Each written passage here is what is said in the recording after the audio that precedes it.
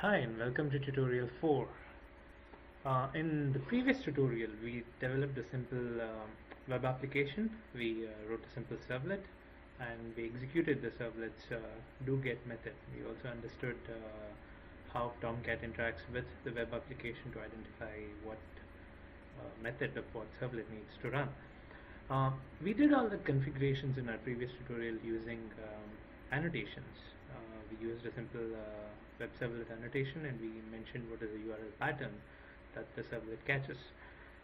There's actually another way in which we can configure servlets. In fact, before annotation support was introduced in Java, the only way to configure the servlet was using the XML. So that's another thing that we're going to have a look at. We'll learn how to do the same thing, which is create a simple web servlet, but this time using XML configuration. So the XML that we're going to configure is in the web.inf folder. The name of the XML is web.xml. Web.xml is normally called as the deployment descriptor in a web application. So what that means is the XML contains the information which is required for deploying the application and for running the application. So let's open up the project that we have already created. You can open up the deployment descriptor.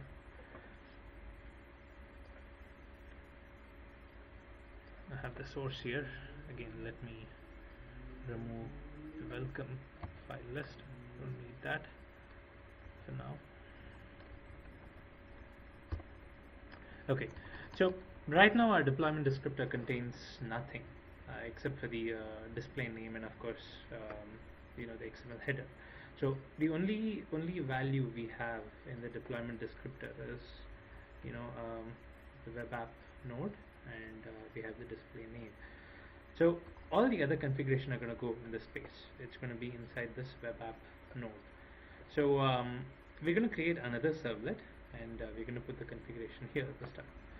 So what we'll do is we'll go to the Java resources, source.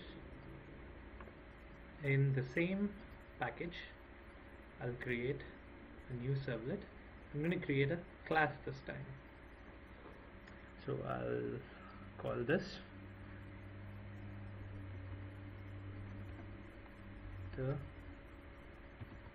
XML servlet, and this will extend HTTP servlet.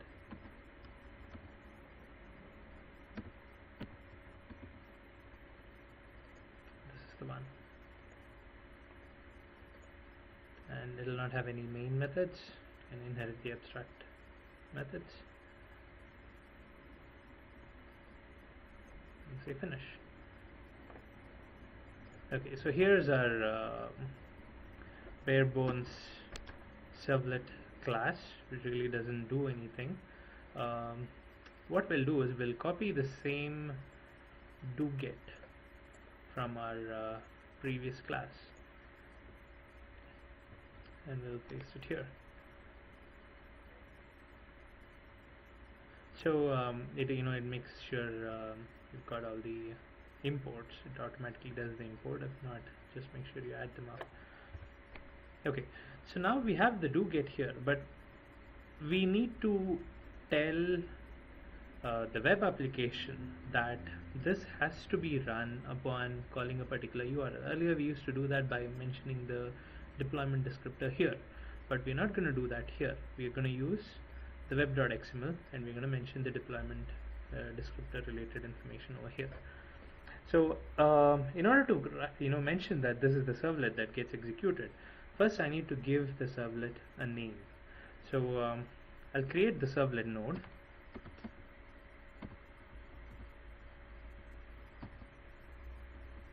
and in the servlet node I will have a node called servlet name, which tells what the name of the servlet is.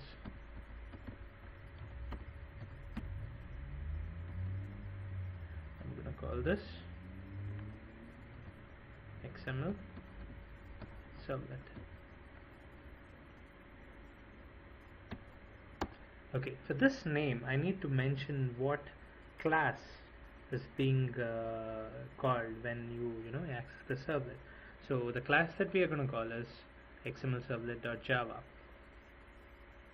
So I'll create a node called servlet class here, and I'll give this class name, of course, with the package name.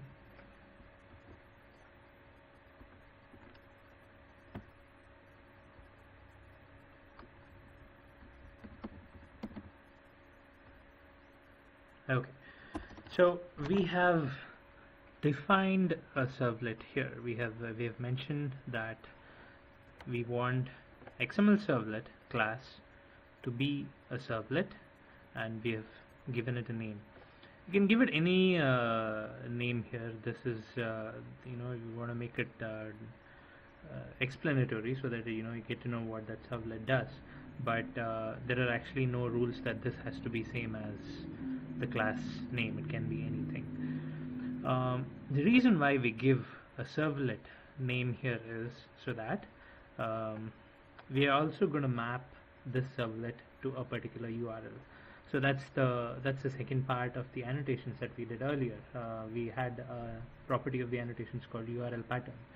So we're going to give a URL pattern that maps to this servlet, so that whenever you know an HTTP access is made for that URL pattern, the servlet gets executed.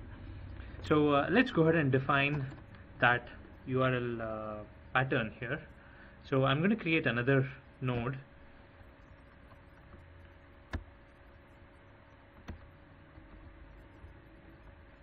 called Servlet mapping.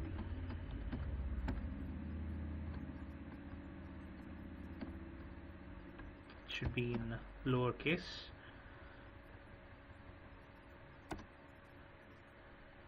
So what servlet mapping does is it takes one of the servlets that you've defined here and it maps it to a particular URL pattern. So let me do that. I'll just say servlet name. Actually, in fact, I can copy the same line here.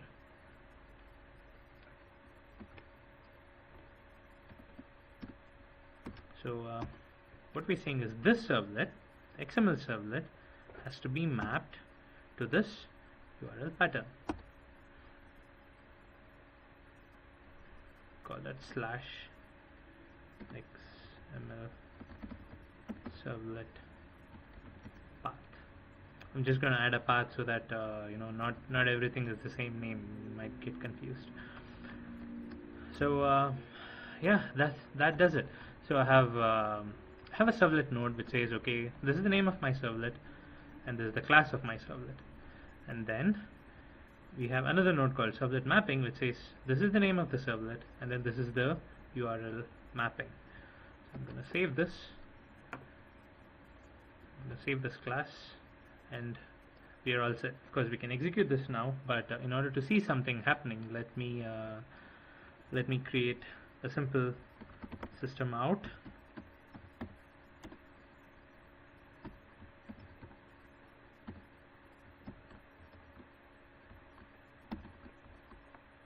Let's say XML servlet called. So when we check the console, we'll know that this has executed. So now I can go ahead and right click, run on server. Tomcat starts. It's going to call this XML servlet path, then it says XML servlet call, which means that the doGet method has executed. So what's happening here is very similar to what we did in our earlier tutorial. Instead of having an annotation here, we moved the configuration to the web.xml file, and you know, Tomcat reads this file also to get the information about what servlet to run when a particular URL is accessed, and that's how it got to know that this has to run, and then it is called this particular servlet. If you compare this configuration, this servlet and servlet mapping configuration, if you compare it with our previous annotation configuration, you can see that this is actually more. You have more things to type and more stuff to do when compared to a single line of annotation configuration. So the question you would ask is, why would I need to do that? I think annotation is a much simpler way to do this.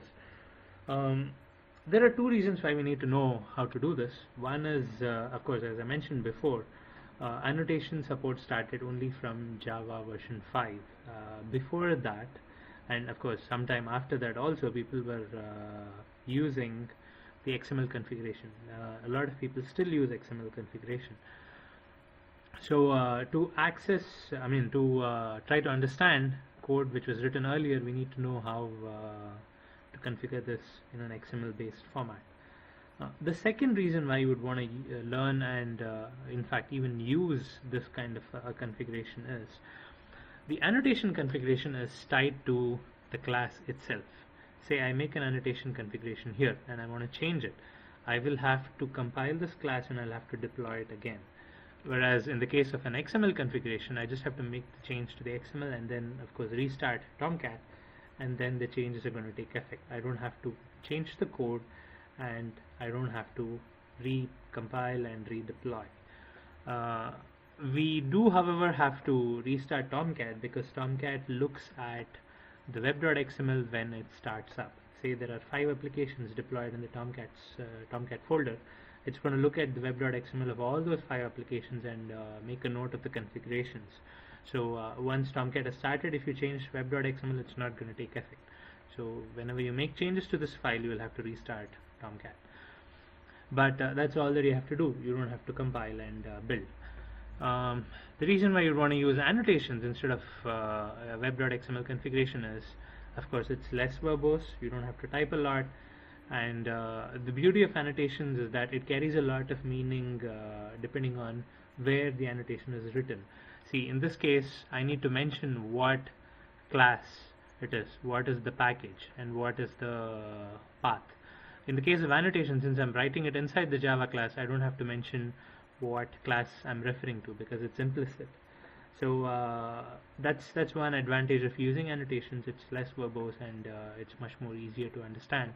I look at a class and I can know what are the configurations instead of referring to 2 different files. So again, this is one more thing that you should be knowing, and you can choose either of these options when you are developing your own servlets.